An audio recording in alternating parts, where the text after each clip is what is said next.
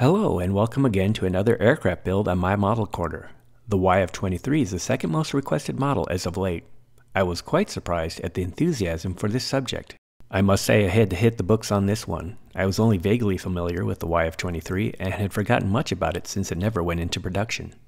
After studying up on it, I was reacquainted with its alien and off-world appearance.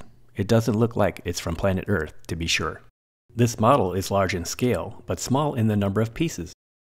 Included within this kit is an 8-page construction guide, a painting reference sheet that looks much like the F-22 Raptor camouflage scheme, and a problematic decal sheet. These do not include emblems for the YF-23s that were built, but rather insignia for a fictional jet based at Langley Air Force Base, Virginia. Additionally, the text around the command patches and the ejection seat warnings are just gibberish characters and not usable. Because of the whites and grays involved, making custom decals on home printers is challenging, if not impossible. To counter this, I have purchased aftermarket decals from Caracal models that better suits our needs. I've provided a link in the description below if you're looking for such a decal set. Starting with the ejection seat and cockpit, we note that we do not have to make any special considerations atypical from any other military jet. The bulkheads and frames of the cockpit are the same standard gray with the ejection seat and the avionics panels in black. It's something we've all seen before. We'll continue to cut away the appropriate pieces in order to facilitate our initial construction and first bit of painting. The molded detail in the cockpit is pretty good.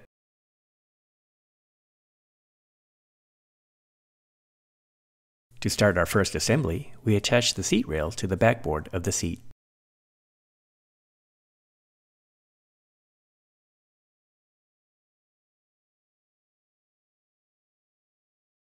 Looking ahead, there are numerous items that need to be prepped for white paint. The landing gear bays are not molded into the fuselage, nor are they molded as a single box unit. Each side of the bays has to be put together. We can cut non-delicate pieces right up to the part to decrease the amount of cleanup, and then employ a coarse file to remove the molding channel that remains, followed by a finer sanding stick to finish up. Since they are roughly two-dimensional parts, we can lay them flat on a pallet once they are ready. Some modelers do not like to paint parts on the sprue trees, yet it can be handier to leave the smaller and more delicate three-dimensional items on the tree. The sprue is movable, holds the piece in place while painting, and then serves as a drying rack afterwards. We can prep the part by removing leftover molded seams with a suitably shaped file or knife. Once the item is complete, we need only touch up areas after cutting the part away.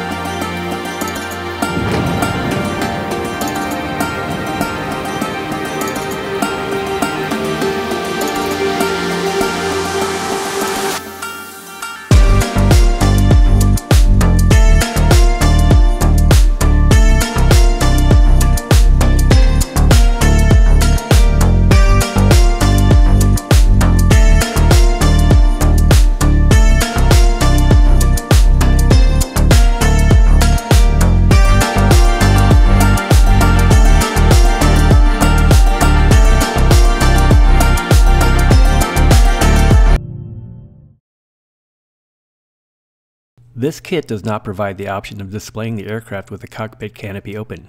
Making a modification is necessary to create this alternative.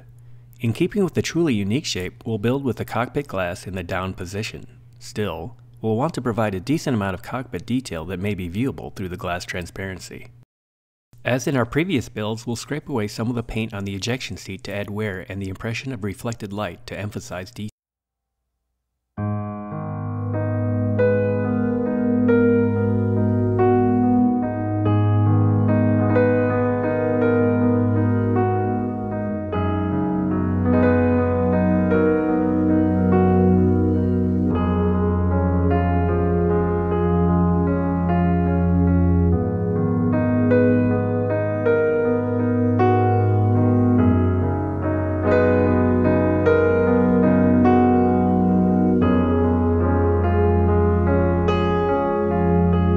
Sanding sticks and the dull side of a hobby knife to scrape away our black paint, we can bring out the details of the knobs, switches, and panel lines that give the pilot station some more realism.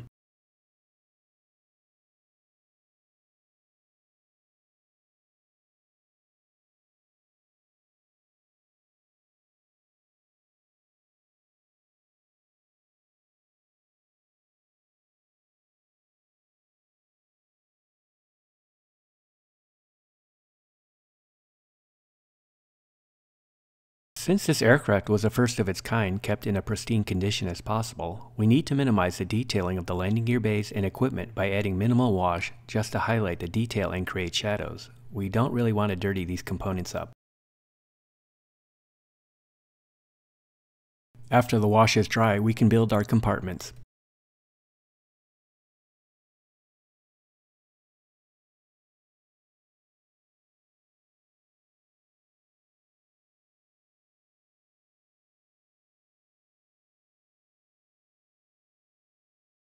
Putting the bays together, these hydraulic lines appear as parallel pipes, but subsequent drawings show that they actually crisscross. One by one, we complete these sections. These parts fit pretty well together. All we have to do is make sure everything is square.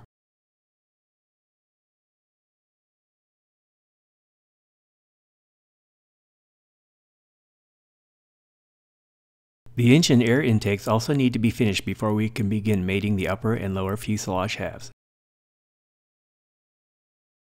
Now we can add the gear bays to the lower half of the jet.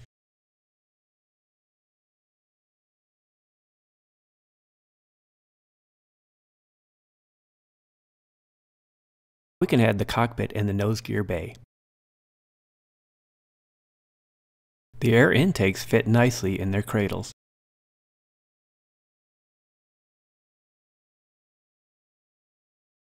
We'll need to add some paint to the aft ports to avoid overspray into the burner sections before we attach them.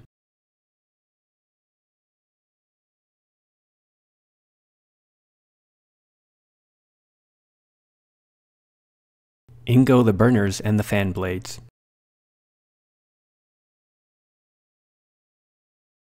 A note in the illustration indicates we must add 20 grams of counterweight to balance the model. This is equivalent to 4 US nickels. I have a small spare pipe fitting that fits the bill. At last, we can join the main fuselage halves.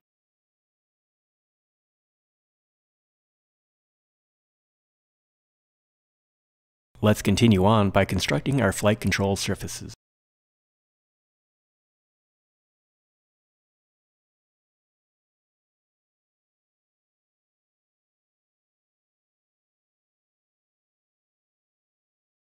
Let's also join the trapezoidal wings.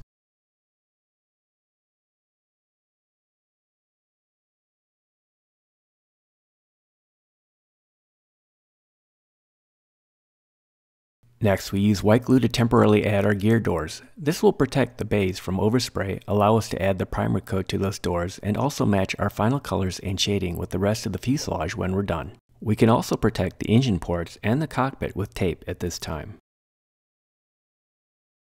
The seam lines around the wings are not so great here, so we'll use some putty and do some touch-ups.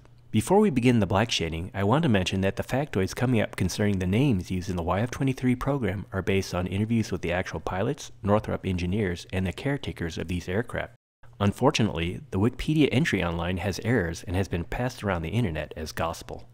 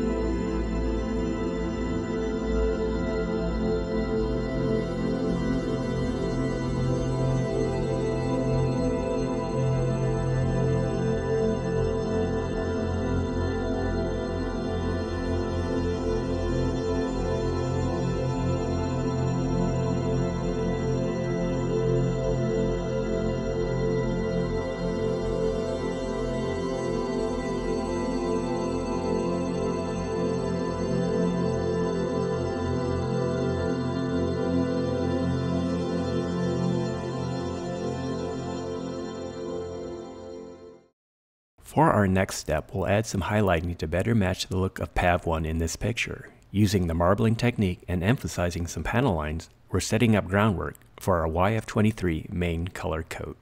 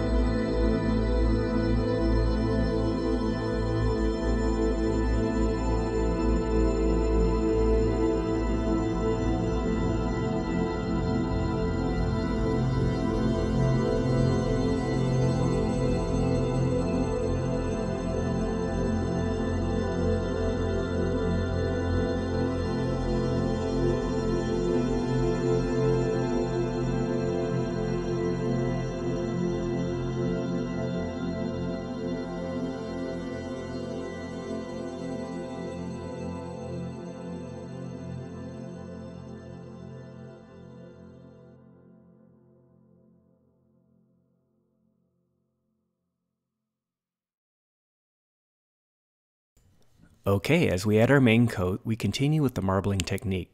Using the combination of the native black coat, the white pre-shading, and the differing layers of the gray, we want to achieve those wonderful tonal variations that create a realistic worn and large-scale appearance. Remember, we are not painting a fence, so sustaining that random look without going too far in any particular direction is essential to give ourselves and any onlookers something pleasing to observe.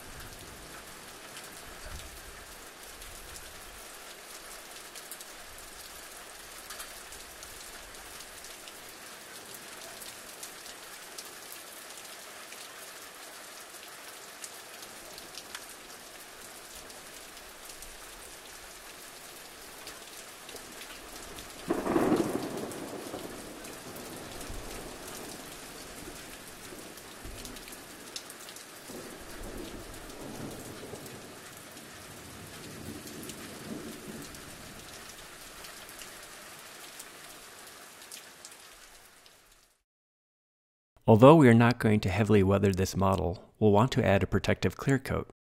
I found that adding an initial light coat followed by a regular clear coat works best.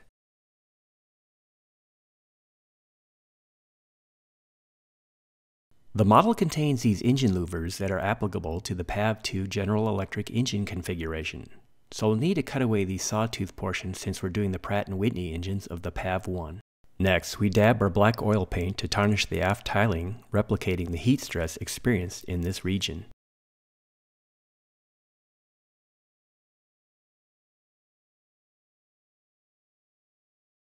One item absent in this kit is the upper UHF antenna, which we can easily take the time to cut a tab from the sprue and scratch build the missing antenna. It's just one of those things we can do to distinguish our model a little more.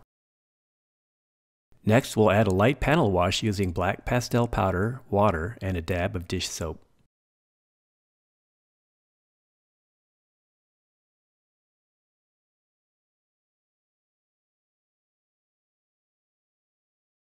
To clean up our wash, we're using a cotton swab once again, just dipped in plain water.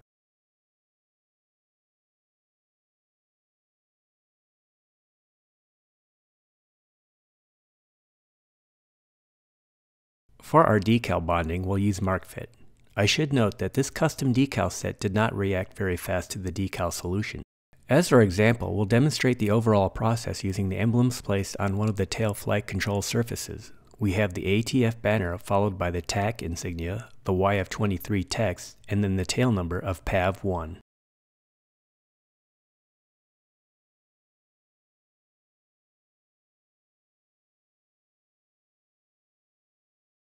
We've now reopened the landing gear bays to add the struts and wheels.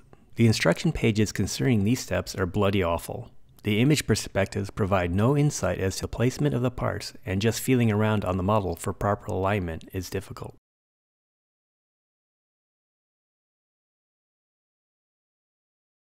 After rolling out 180 degrees, we add our tail flight control surfaces.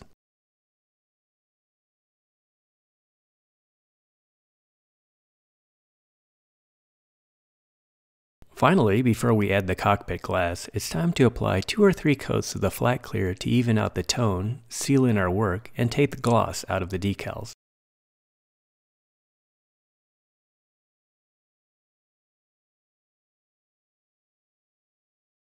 It's about time to tow this jet out to the museum hangar. Take care, and we'll see you later.